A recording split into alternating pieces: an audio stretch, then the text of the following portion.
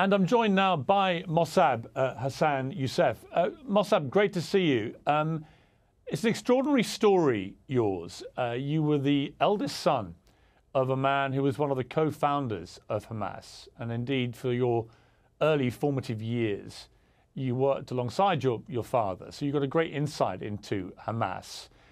Tell me this from the start. What were the intended plans for Hamas when it was founded, when it started, when it developed?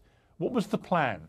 You know, since its establishment, Hamas has one goal in mind, which is annihilating the state of Israel. Like the best, let's say, compromise that they could do is having a truce for 15 years, a ceasefire for 15 years as maximum, you know, but with no guarantee how they will act after.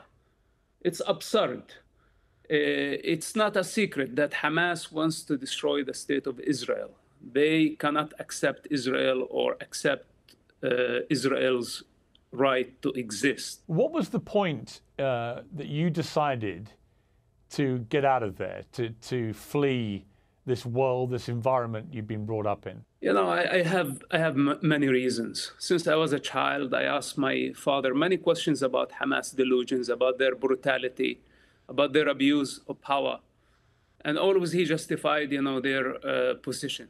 Then I was imprisoned with Hamas. I spent about 27 months in Israeli prisons where Hamas was torturing their own members, our own people, within Israeli prisons. They killed actually and tortured hundreds of prisoners. And this is when I start asking myself the question, what if Hamas become the ruler at some point? What will they do to our people? And many years later, Hamas became the ruler of Gaza. And I wasn't surprised by their brutality. When you heard what happened on October the 7th, what was your feeling about that? Look, as I told you, I'm not surprised by Hamas brutality.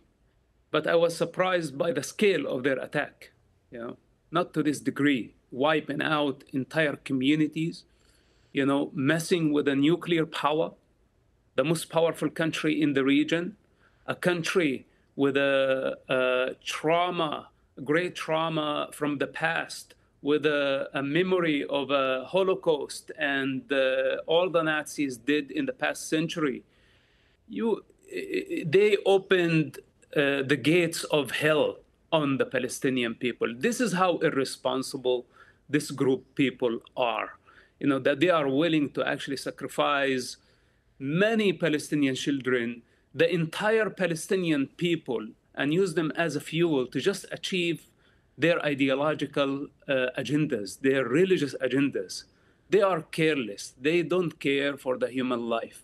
We have to separate between what's so-called Palestinian cause and Hamas cause. Hamas cause is a sick one.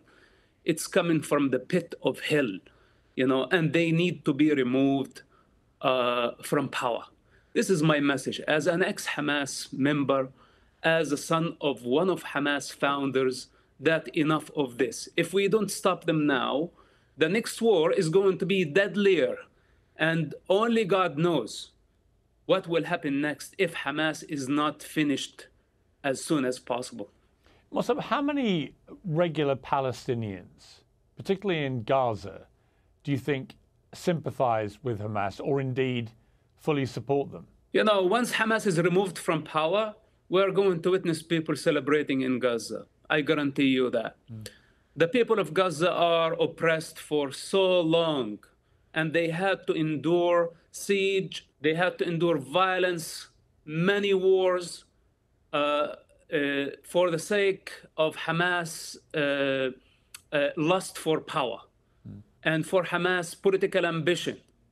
When this comes to an end, I promise you that the Palestinian people, first of all, will thank Israel for what they did. Second, the idea of annihilating the Jews and the state of Israel will be dropped forever.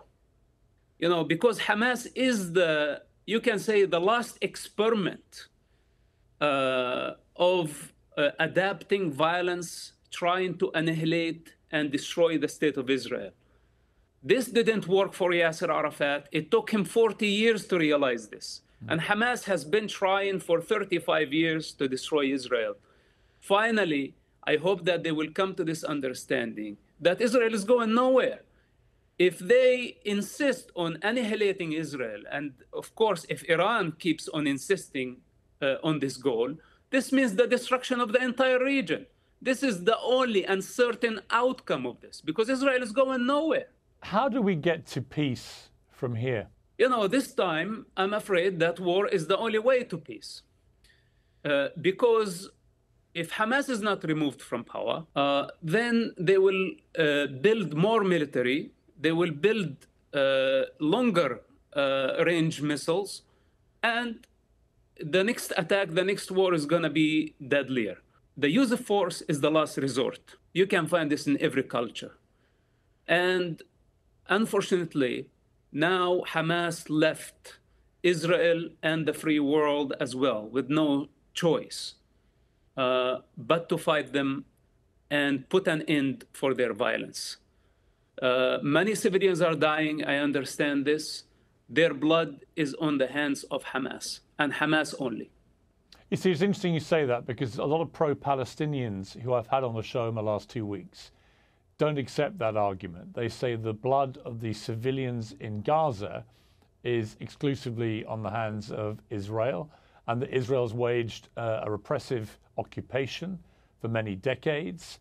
There's been a prison camp for Gazans for a long, long time, and that has created the environment through which a terror group like Hamas can thrive and indeed win an election, as they did in 2005.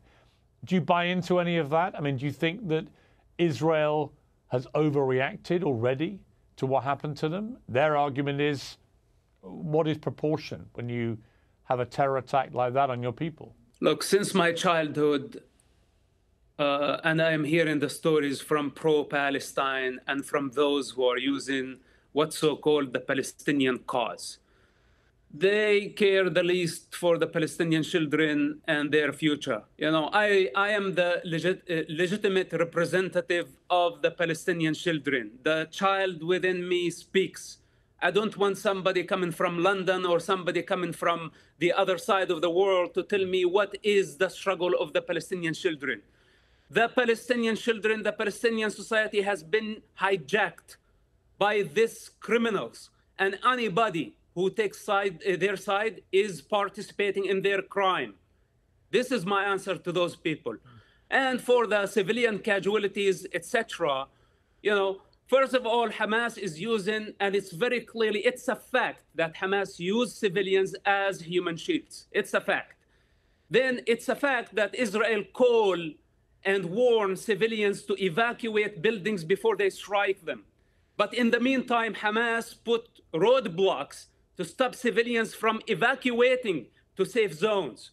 Hamas single misfire killed hundreds of refugees taking shelter at a hospital, and they blamed Israel. What are we talking about here? Israel is a democracy. Israel is accountable. Israel is not thirsty for the Palestinian blood.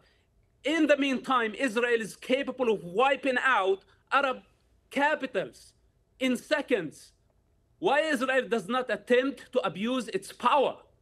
But why, when the Arabs have just a little bit of power, couple of missiles, they misuse power by launching them at civilians and kill them in their living rooms?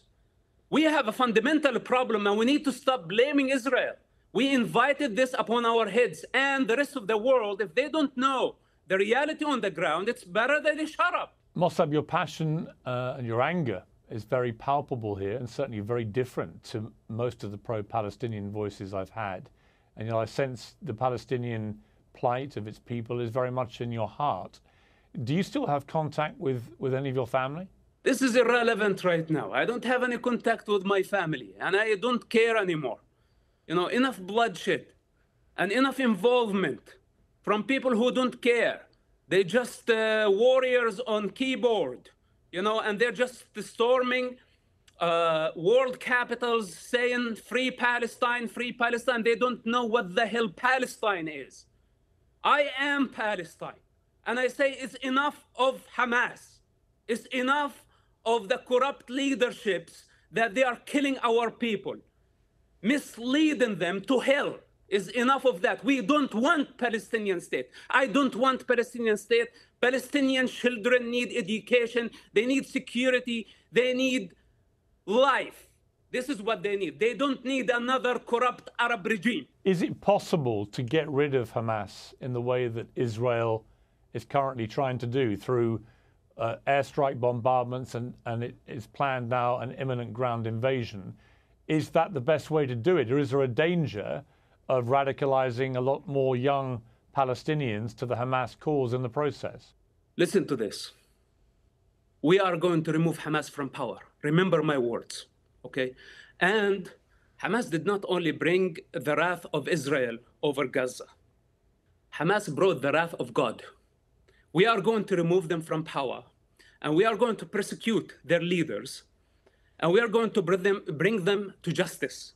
And the world will witness their punishment. And everyone who take their side today in this state of confusion, thinking that this is a joke, I tell those people that you are going to regret taking the side of Hamas. You are going to regret taking the side of those criminals who are killing the Palestinian people.